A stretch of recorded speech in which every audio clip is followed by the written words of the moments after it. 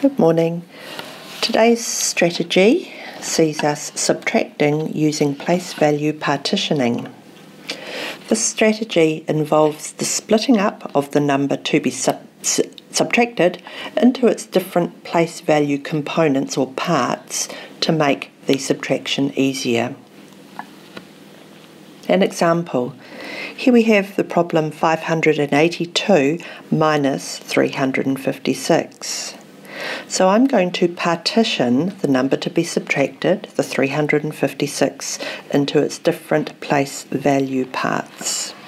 So 356 can be partitioned into a 300, a 50, and a 6. And once we do that, it will make our subtraction much more manageable, broken down into easier sections to handle. So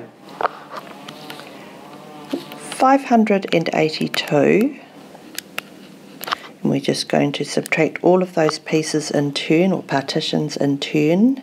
We're going to take off the 300 first, giving us a subtotal, and I say subtotal because we haven't reached our final total, of 282.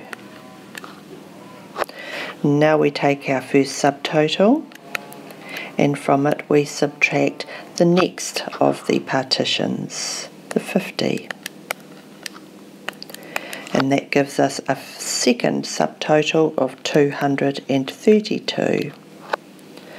Taking our 232, we do the final piece of our subtraction, which is to take away the 6.